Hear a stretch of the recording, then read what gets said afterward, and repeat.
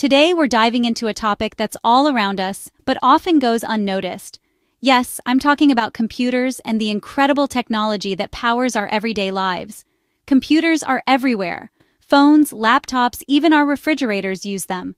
From the moment we wake up and check our phones to the time we set our alarms at night, we're interacting with computers in countless ways.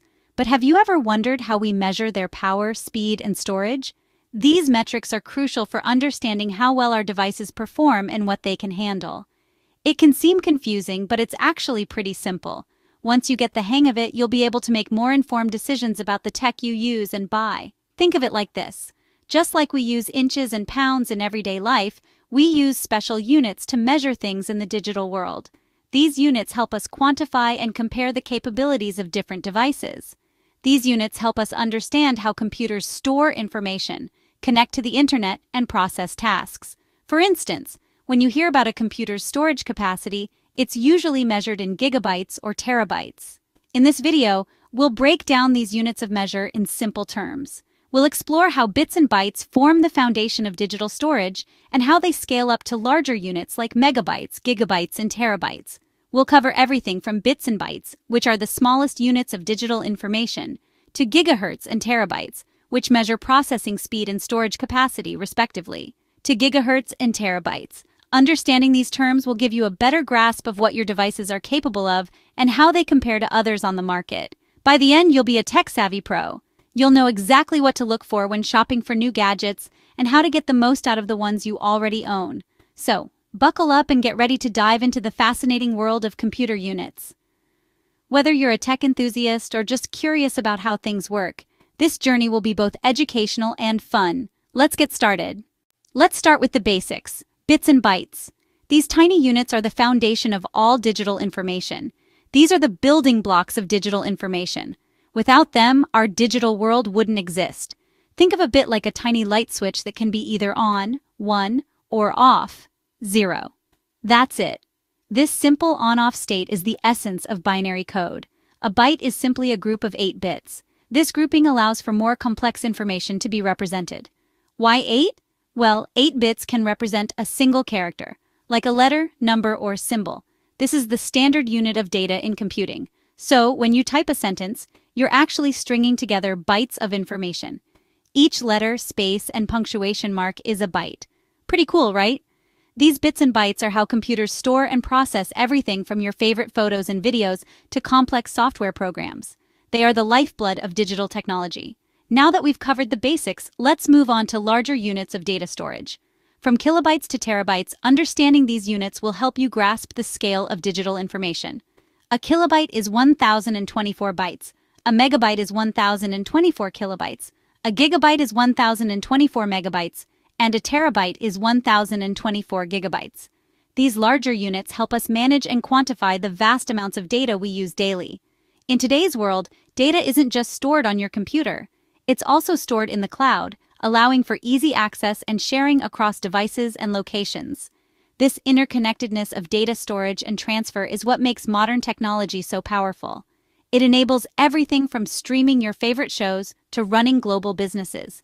Every time you use your smartphone, bits and bytes are at work, ensuring that your messages are sent, your apps run smoothly, and your photos are saved. So the next time you use any digital device, remember the humble bits and bytes that make it all possible. They truly are the atoms of information. You've probably heard of kilobytes, megabytes, gigabytes, and terabytes. These units describe how much digital information something can hold. Think of it like this: kilobyte, a small text file; megabyte, a few photos or songs; gigabyte, a movie or a video game; terabyte, thousands of movies or a massive library of data. As technology advances, we're able to store more and more data in smaller and smaller devices. Remember those bulky hard drives from a few years ago? Now we have tiny SD cards that can hold terabytes of data. Data storage is constantly evolving and new units are emerging all the time. Ever wondered what those MBPs and GBPs numbers mean when you're choosing an internet plan? They stand for megabits per second, MBPs and gigabits per second, GBPs, and measure your internet speed. Imagine a highway MBPs, a single lane of traffic; GBPs, multiple lanes of traffic flowing at high speed. The higher the megabits per second or gigabits per second, the faster you can download and upload data.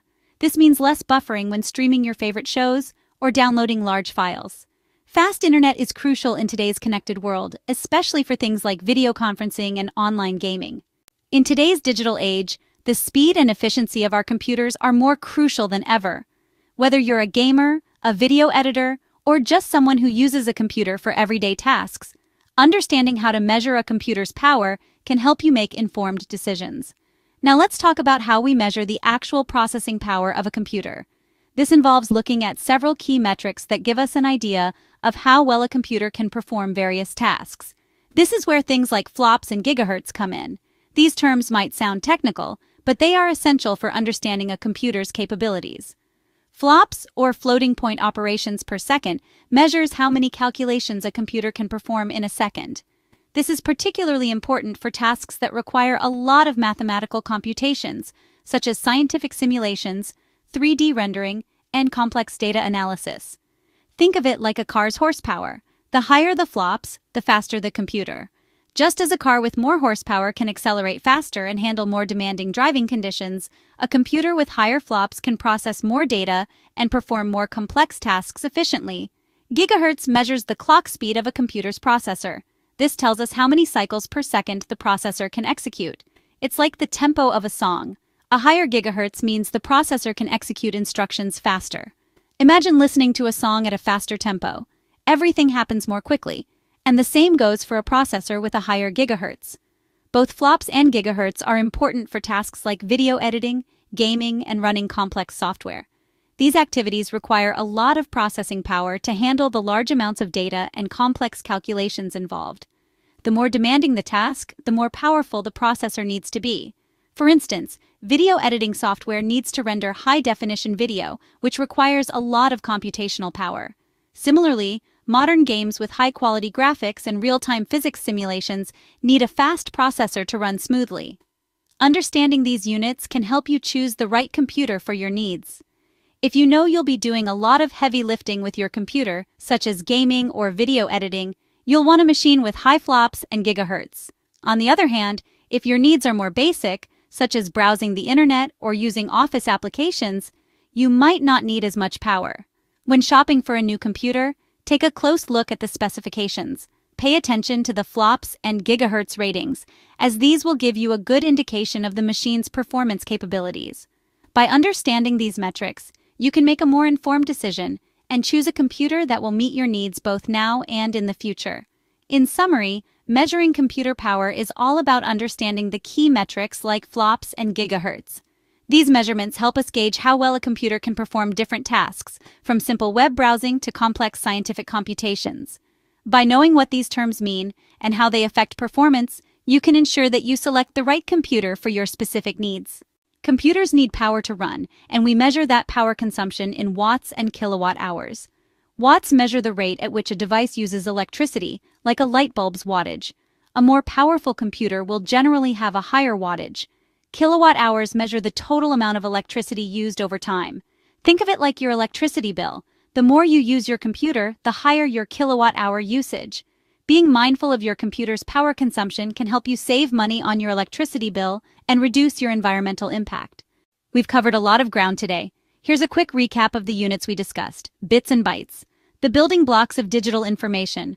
Kilobytes, megabytes, gigabytes, terabytes, units of data storage capacity. Megabits per second and gigabits per second, units of internet speed, flops and gigahertz, units of computer processing power, watts and kilowatts per hour, units of electricity consumption.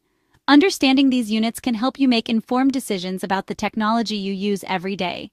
As you can see, understanding these units of measure can empower you as a tech consumer. You'll be able to choose the right internet plan, buy a computer that meets your needs, and even be more energy efficient. It's all about demystifying the language of technology and making it accessible to everyone. Knowledge is power, and in the digital age, tech knowledge is more important than ever. What are your thoughts on these units of measure? Did you learn something new? Share your comments below. Share this video with your friends and family and help them understand the fascinating world of computer units. Don't forget to like, subscribe, and hit that notification bell for more tech tips, tricks, and explanations. See you in the next video.